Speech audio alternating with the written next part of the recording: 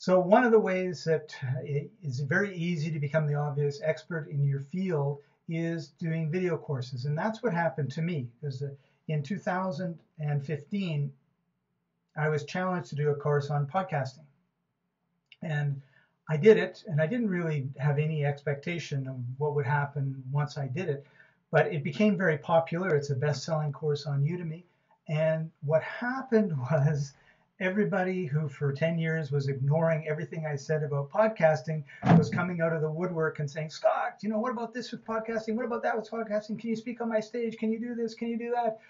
And it was all because of this video course. So it's very easy, particularly on platforms like Udemy, to get thousands and thousands of people into your course, which automatically, along with 5-star reviews, gives you instant credibility.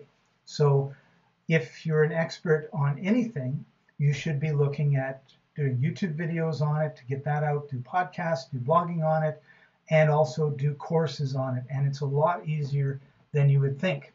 And I think Ricky is a convert to doing video courses, since we've done 2 now, and this is our 3rd. Absolutely, Scott. And a little bit of background of myself. I used to run events back in Vancouver, BC, Canada, where I'm from, and I ran events for the last 5 years, everything from small 2-hour meetup type events to one-day workshops, a 9-to-5 type event, to bigger conferences like a 1-, a 2-day, and 3-day conference. And by the way, a co-host here and a co-teacher, co-instructor, Scott, has actually been a speaker at several of those conferences. So what I have done over the last few years is actually pull all those videos. I always record I mostly record most of the events I do, and we put those in a video form. And at first, what I was doing, Scott, and for the people watching, is I was just putting them for free on YouTube. And I realized that I was actually losing money every single time people watching them. So I actually transitioned those from YouTube into courses. So I already have videos on Vimeo. I have them on self-hosted, just under a password-protected website. I have them on Thinkific, which is another website similar to Udemy. The problem there was I was responsible for the marketing. I would put the courses online, and I would have to be the one marketing. Then my good buddy Scott approached me and saying, hey, you've actually made the jump from free courses to paid courses, but why haven't you made the jump to Udemy? And I was like, something to think about. So we actually launched a Udemy course, and it's done phenomenally well. We literally have thousands of students on there, and I go into the back end and I look, and literally every day people are purchasing the course, which is awesome. Yeah, I know you are. And one of the things that I want to say is that in any business, there are a number of different components. One is the creation of the product or service, and the other is the selling. And there's a very, very good chance that if you are an excellent producer of content, like if you're an author or you're a speaker, and you're an expert in your field, you're probably not a very good salesperson, because those skills are totally different. And I mean, completely different from whatever the area of expertise that you've got is. Now, you may be a good salesperson, in which case, congratulations, but most of the people I know are not. And the reason is that the mindset of a salesperson is different than the mindset of an expert in some field. So let's say, for example, you are an expert gardener, you're in agriculture, just to take something wild, right? Like someone's got a problem with growing carrots, they call you, you solve the problem. Well, be able to solve the problem is a lot different than teaching, and it's also a lot different than selling the courses. So what happens with most people is, they say, oh, yeah, let's do a course, and they go put it on Thinkific or Amazon or any of these other, there's millions of places you can put your course, YouTube, and nobody watches, nobody sees, nobody buys. Why? Well, because you're not selling it. And you may not, or you're selling it very poorly. And what I love about Udemy is they come from it from the perspective of, Ricky, you're a genius. We love the stuff that you do. We love your presence on the screen. Just do that. Let us worry about Facebook ads and Google ads and affiliates and driving traffic to your page. You just put up that good page. You just put up that good course. You have high quality information. You get a couple thousand people in, however you do that. Tell your friends, and we can then sell it, and we will sell it. And that's the beauty of something like Udemy, in my opinion, versus somewhere else, because I have 70 courses on Udemy. I can't spend very much time promoting any of them. I have a couple that I spend most of my time on there, so my introductory courses. But Udemy does an amazing job of selling all my other courses. And so I have 70 courses. My top 6 courses are obviously my best-selling courses. The 64 others are a quarter of my sales. So I would not get rid of any of my courses, because one might not sell for 2 months and then all of a sudden it sells 5, right? You just don't know how it works. The other thing too with the courses that I want you to be thinking about is it is a lead generation. Udemy, for example, is, and a lot of the places that sell courses for you, it's like the Walmart of video courses, right? Like, they're not premium boutique sites. They're going to sell for $10, $15, $20. And if you think your course is worth $400, then that's not the place for you. But if you set up your course so that it's a lead generation, in other words, you spend an hour with me, you learn all about podcasting, and then you think, yeah, Scott knows a lot about podcasting. I'd like him to consult with me on my podcast. Hey, Scott, will you consult with me? Sure. It's going to cost this much. No problem. Now I have a new client. So one of the things that you want to be thinking about as you're doing your courses is, once they're done, once they know who I am, once they have an hour or 2 hours of me, what do I want them to do next? Take my next course, call me up, buy my book, go to a retreat. Ricky and I always joke that we want to do a retreat in Tahiti. So we want you to come.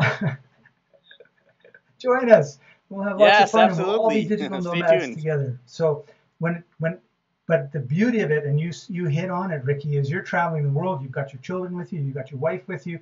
You don't have a lot of extra time. They're taking up a lot of the time. The traveling is taking up a lot of the time. And yet here's Udemy that's constantly going ka-ching, ka-ching, ka-ching for you when you're not doing it. It's like, wow, this is really one case where it's true, where you do the work once and you get paid over and over and over for a long time. Courses online, and most of them are not making money. They're sitting there in the internet graveyard. They say, what's the best place to hide a dead body? Page 2 of Google. And because I haven't ranked them on Google, they're just sitting there. If I market them more, they'll probably make more sales. But Udemy, we're big advocates. No one's paying us to say this, but we're really big ambassadors of Udemy because we're seeing the results. Results speak for themselves. When there's money in the bank, when you look into your instructor backend and you see sales coming in, you know it's real. And it's not thousands or millions of dollars here. It's just sometimes maybe $50 a day, $100 a day, maybe $10 a day, $20 a day. But guess what? Over the course of 30 days, that adds up. So highly recommend getting your own video course up on Udemy as soon as possible. We can help you do that. That's right. And I want to just add one more comment about video courses before we sign off on this topic. And that is, there's nothing sadder than when I read a post by somebody who puts up a course and he says, I spent the last 6 months of my life working on this course, 8 to 12 hours a day, and I've gotten 8 hours of absolutely amazing content, and it's been live now for 3 weeks, and I have 2 customers. So when you're doing courses, and when you're starting out doing anything, you don't want to spend months and months and months on it. You want to get it up fast, see what happens, because you have a learning curve, you have a learning experience, you get feedback. You do a course, and let's say it takes, like the way we do our courses, Ricky and I, it takes us each about 3 hours. Of course, we have a video editor that comes in and edits, and that's a lot of the time of doing these courses.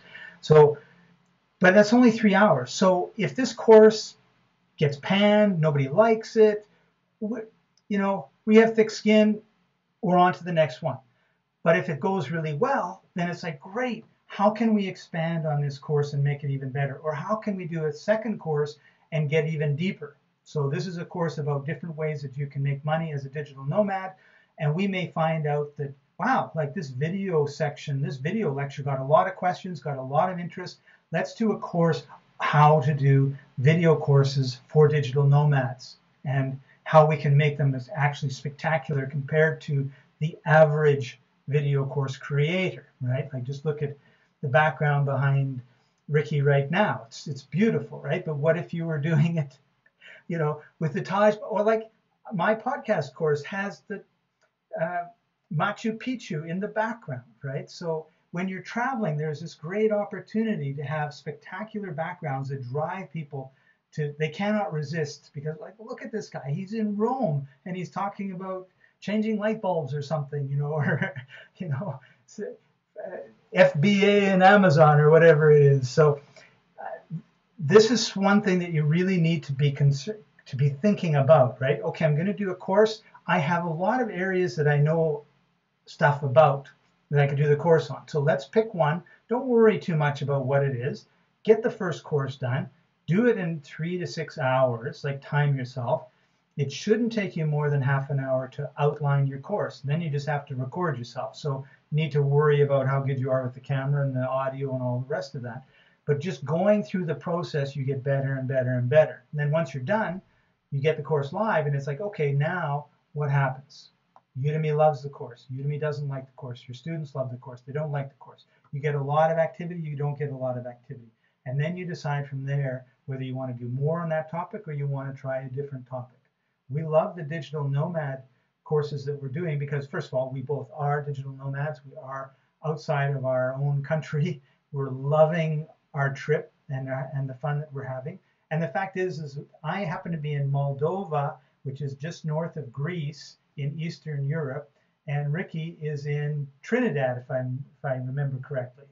I am. I'm in Port of Spain, Trinidad, which is in the Caribbean. Yeah, so we're halfway around the world from each other, creating this course together, having a great time. And our students are enjoying the courses that we're creating too. We're getting tremendous feedback that is really one of the reasons you teach, and is you want to change people's lives and you want to improve people's lives. And when you get feedback saying you're doing that, then you continue doing those sort of things. When you get feedback saying you're not, then hopefully you stop and you readjust, right? And that's what's really important about this is, like, don't get too hung up in your first course or first courses. And I did a course with a therapist, and she works with people who are compulsively pulling out their hair. Okay, it's called trichotillomania. Never heard of the word before, and so we did a first course. And I said, "What do you want to do now?" She says, "Well, trichotillomania. For 20 years, I've been working with people with this." Well, I thought, who's going to buy this course? Very few people, and I'm right. But she did the course. She got through the course. She learned the system. She got better. We have 12 courses now, and she's ecstatic. And every once in a while, she sends me a message on Skype. "We sold a trichotillomania course, Scott." It's been a year and a half, and every once in a while, we get 10, 15, 20, $30 comes in from that course, and she's happy, right? And so sometimes we worry too much about what is our topic. Make it the topic that you love and start from there.